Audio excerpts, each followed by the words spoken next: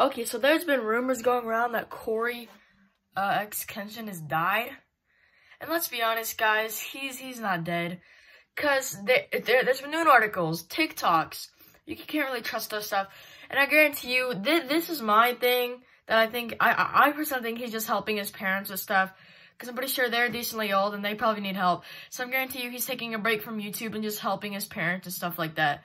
So yeah, I think I'm pretty sure he's not dead at all.